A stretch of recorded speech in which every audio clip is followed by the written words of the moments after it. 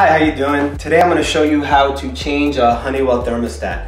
So I have this Honeywell and it's been working great. It's Wi-Fi enabled and I have no problems with that. But the problem that I've been having is it's in the middle of my hallway.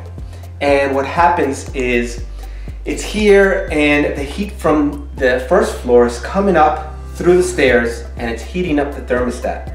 And what's happening is that the thermostat reaches the level where it cuts off and it thinks that the second floor is nice and warm, but what happens is the rooms are all cold. So I can't really move the spot, I have to rewire everything. So what I did instead was I got the T9 thermostat from Honeywell. And the reason I got this one is because this one comes with 2 sensors.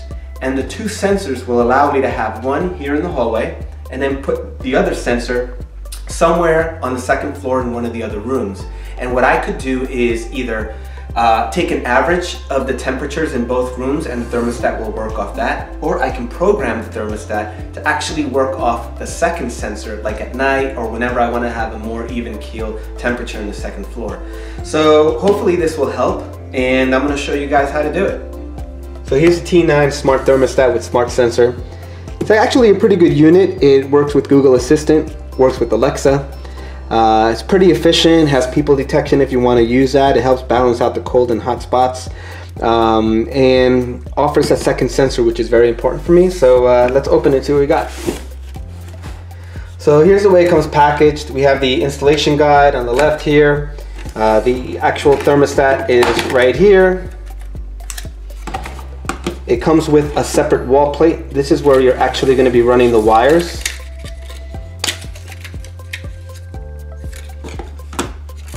The room sensor comes in a separate little box here, and as I mentioned before, you can put this sensor in another room and it'll help you balance the hot and cold on your floor a little bit more evenly than just having one thermostat. And then we have a C-wire adapter. This is very important. You need a C-wire in order to power this. If you have line voltage going into your thermostat or you have an older thermostat, it's probably not going to work. So make sure you have a C-wire, and if you do, but it's not in your unit, you can use an adapter to kind of fix it and make it work for you. We're not going to go over this today because I already know I have a C-wire, but just be aware of that.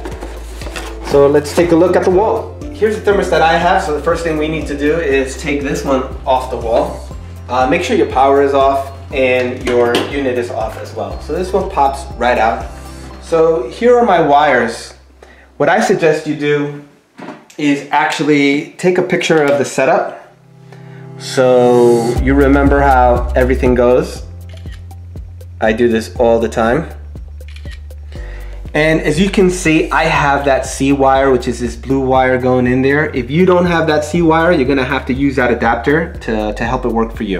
All right, so these are some of the tools we're gonna be using. I'm gonna need a little tiny screwdriver to get into, get those little screws out. Got a Phillips, got a needle nose. I also need a 3/16 drill bit in order to put the anchors in.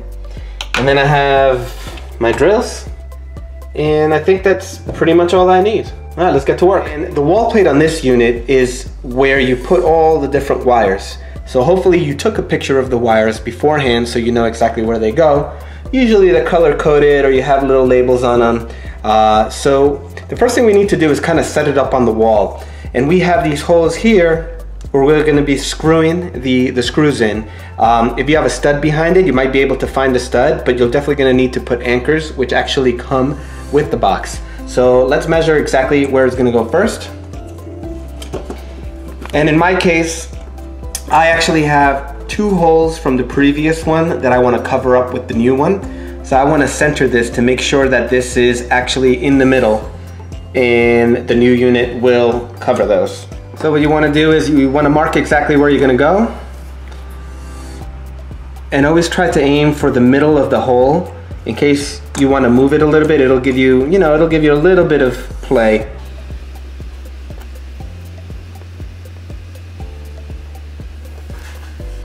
All right, great. So let's drill the holes. So these are the anchors that came with the unit. According to the instructions, you're either going to get red ones or yellow ones. If you have a yellow one, it's a 3/16 bit. So that's what I used in my drill, and we're just gonna drill the holes here.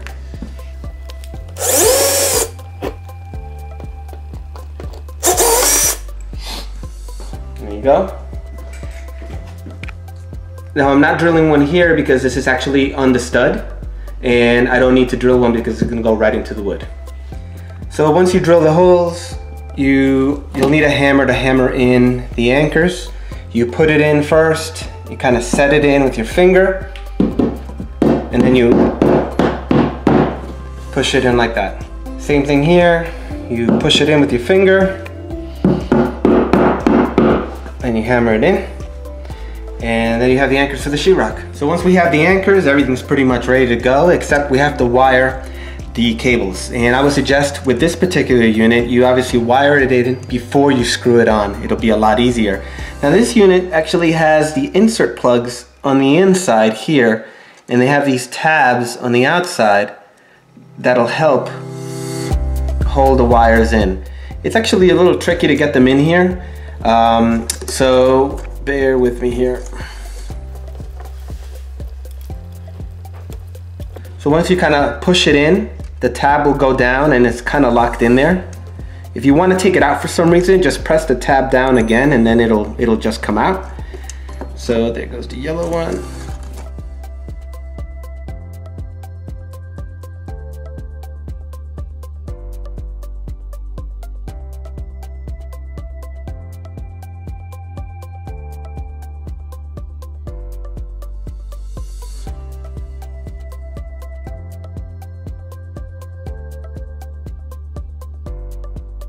And that's pretty much how I wire. Next thing we want to do is kind of tuck the wires in the back. Make sure that it'll fit in when you squeeze it in. So then after you pretty much wired everything, you just need to screw it into the wall.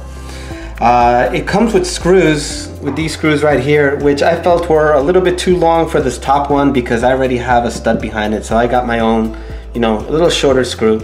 But anything with a pan head could probably work.